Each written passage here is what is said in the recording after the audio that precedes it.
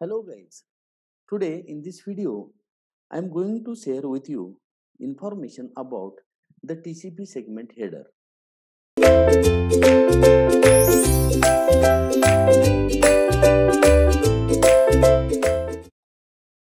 Figure shows TCP segment. Every segment begins with a fixed format 20-byte header.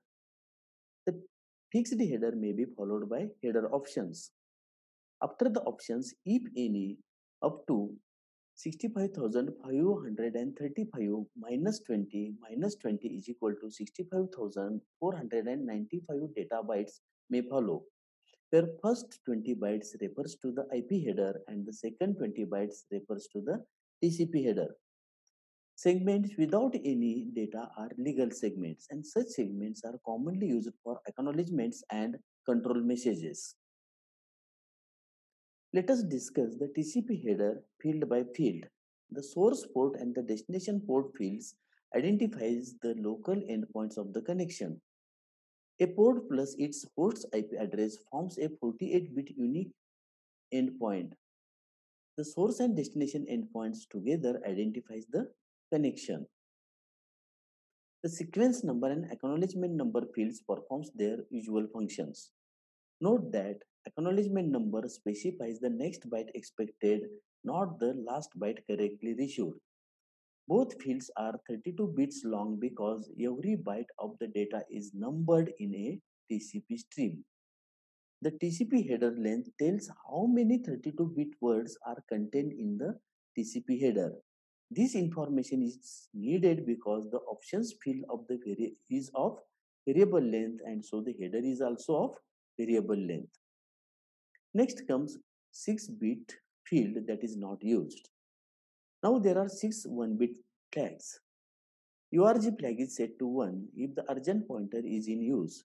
The urgent pointer is used to indicate a byte offset from the current sequence number at which the urgent data can be found. The ACK bit is set to 1 to indicate that the acknowledgement number is valid. If ACK is 0, the segment does not contain an acknowledgement, so the acknowledgement number field is ignored. The push bit indicates pushed data. The receiver is hereby kindly requested to deliver the data to the application upon arrival and not buffer it until a full buffer has been received. The arrest bit is used to reset a connection because it has received, suppose, a confused due to host crash or some other reason.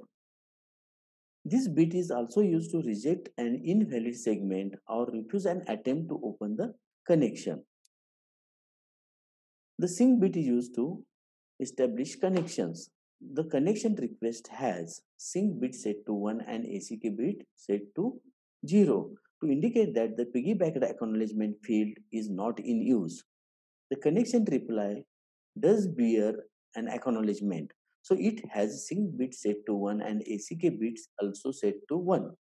In essence, the sync bit is used to denote connection request and connection accepted, with the acknowledgement bit used to distinguish between those two possibilities. The pin bit is used to release a connection. It specifies that the sender has no more data to transmit. Flow control in TCP is handled using a variable sized sliding window. The window size field tells how many bytes may be sent starting at the byte acknowledged.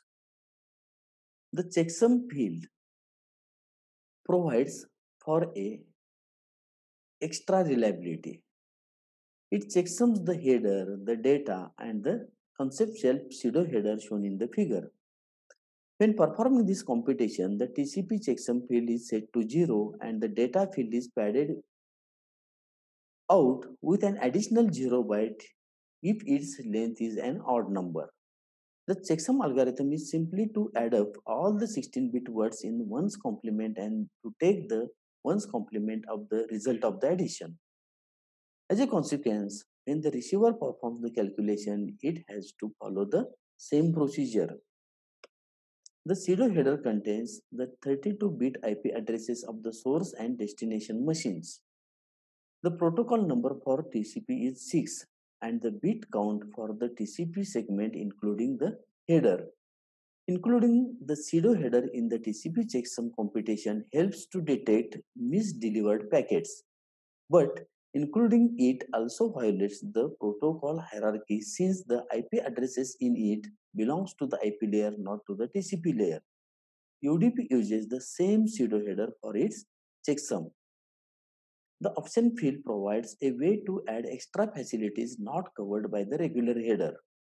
Any options have been defined and several are commonly used. Many options have been defined and several are commonly used. The options are of variable length. That fills a multiple of 32 bits by using padding with zeros and may extend up to 40 bytes to accommodate a longest TCP header that can be specified.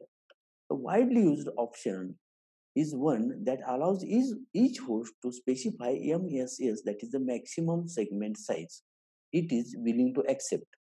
During connection setup, each site can announce its maximum and see its partners.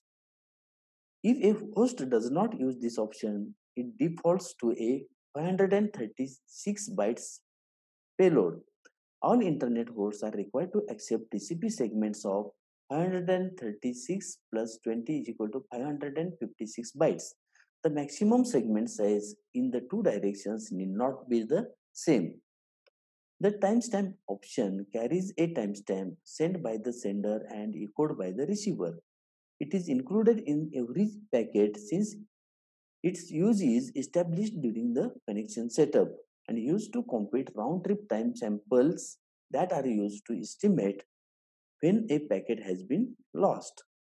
Finally, the SAC, that is the selective acknowledgement option, lets a receiver and tells a sender the ranges of sequence number that it has received. It supplements the acknowledgement number and is used after a packet has been lost but subsequent data has arrived. That is, duplicate data has arrived. This is about TCP segment. Thank you.